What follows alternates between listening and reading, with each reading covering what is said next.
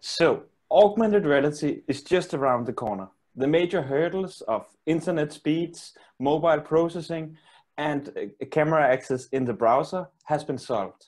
It's now a competition of creating content. And just like WordPress democratized website creation, HOLOlink is democratizing augmented reality. And to do this, we developed a one-stop shop for creation and publishing of interactive augmented reality experiences for brands, agencies, and publishers. And our solution requires no coding and makes the experiences instantly accessible on any device through the built-in web browser. We are a team of a CTO, full stack developer, a data scientist, a designer, business developer, and myself, the CEO, and our CMO, Anna. And in only 15 months, we received more than 200 early access signups from small agencies around the world, all the way up to Fortune 500 companies. We've done beta testing with Fortune 500 companies like SAP and Discovery Education, and have developed our own proprietary image tracking algorithm. Currently, we're taking part in the world's biggest startup accelerator, Techstars, in Europe's startup capital, Tel Aviv, and we'll be launching our platform in the fall. Our business model is just as simple as our platform.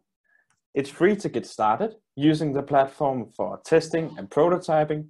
And once customers are ready to scale their content, they buy a monthly subscription tailored to their needs. Augmented reality is currently a $33 billion industry. But what's more exciting is that according to PwC, the industry is going to grow 10 times over the next 5 years. Our competitors are either focused on creating no-coding platforms or web-based distribution.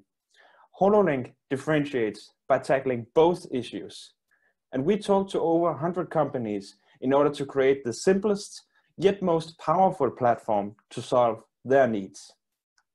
So the HOLOlink platform is the easiest way to create and publish interactive augmented reality experiences powering the world's next mass medium. My name is Lucas Nygard. I'm the CEO and co-founder of HOLOlink, and I'm looking forward to connect with VCs and business angels for our upcoming seed round in September. Thank you. So wonderful. It's really amazing. Even Thanks. 2 minutes. My congratulations. Thanks. So, dear judges, I see Roman. Do you want to ask something? Yeah, Lucas, hi. Who is the final customer, and what is your go-to-market approach generally? Yeah, so the end user, we're looking into two industries, education and technology and the advertising industry. So for the advertising industry, the final customer is the consumer that the brand or agency is trying to communicate to. In EdTech, it's obviously students, mainly K-12. And our go-to-market strategy is that we are actively looking up to create partnerships. We are currently in discussions with Amazon, Microsoft, and Lenovo, and have a couple of 3D content creators that we're also looking to create partnerships with. Lucas, can I understand? Do I understand correct that Techstars accepted you to their program without MVP yet? Yeah, you don't have MVP. Oh yeah, we have an MVP. We built an early alpha that was what we beta tested with Discovery Education and SAP, and now we are building the what's going to be the final product, and that's what we're launching in the fall. So we have a fully functioning alpha of our platform. Why Israel? Do they have special program for AR there in Israel? In AR is interesting. The most funded AR startup called Magic Leap is Israeli.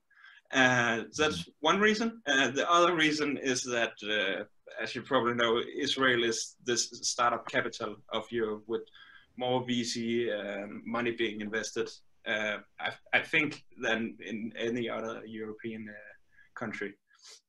Okay. So it's the startup ecosystem, the investments, and the people we're working with from Techstars in Tel Aviv are just amazing. Okay, thank you. Okay. Lucas, this is Yunlong from Vixas, and have you got any investment already? Yeah, we closed a pre-seed round with the Techstars and an American business angel called Greg Moga. Yes. He has a lot of experience in the media industry and sits on the advisory board of National Geographic. Okay. Okay. And how much you need now? We're looking to raise a seed round. We haven't finalized the details yet. This is mainly just to connect and build relationship with investors. But a rough estimation would be between $1 and $2 million. Okay. Okay.